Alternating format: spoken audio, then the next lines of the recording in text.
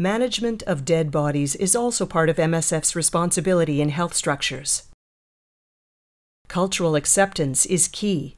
Make sure you respect the regional cultural codes, as it is always a sensitive subject. Ensure safe storage before burial or cremation.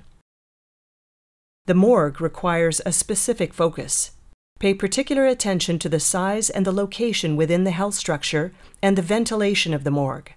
Make sure the morgue is separated from isolation units and ensure privacy. Safely handle dead bodies. Take appropriate hygiene and disinfection measures when handling and preparing the bodies. Those who prepare the corpses should wear gloves and respect hand-washing protocols.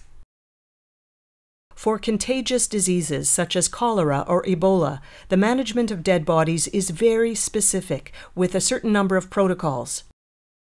Staff in charge of dead body management must wear personal protective equipment and follow disinfection procedures such as spraying of chlorine solutions. MSF staff must be cautious when it comes to burial, using leak-proof body bags, for example. Specific training is required and will be provided in case of an epidemic.